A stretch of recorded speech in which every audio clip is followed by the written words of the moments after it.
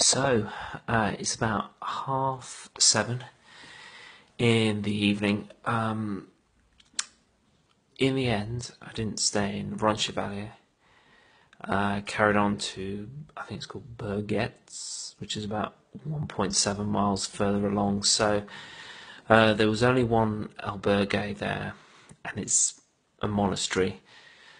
Not that I've got anything against the monastery, but I really didn't fancy that sort of experience and the food. So I carried on a little bit, and I got a small room in a hotel, but they've got a restaurant, so we're going to be able to feed up after.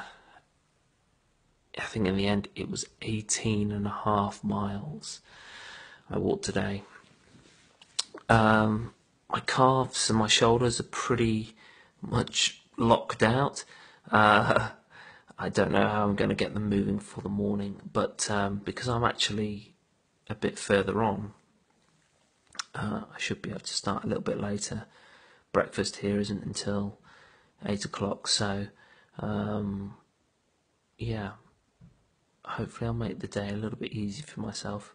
I've got a little bit of a problem washing, because I've not really been, in a hot environment.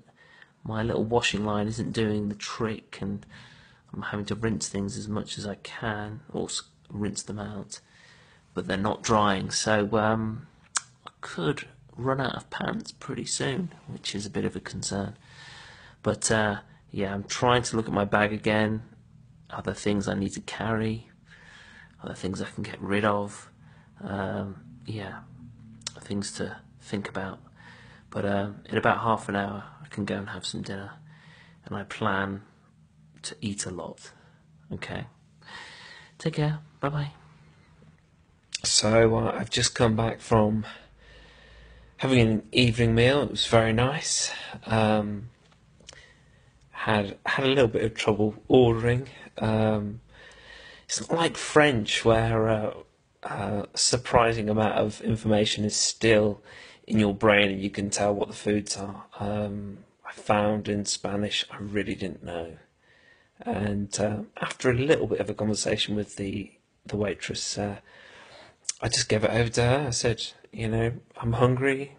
I trust you. She understood that reluctantly, and I had a very nice meal of soup.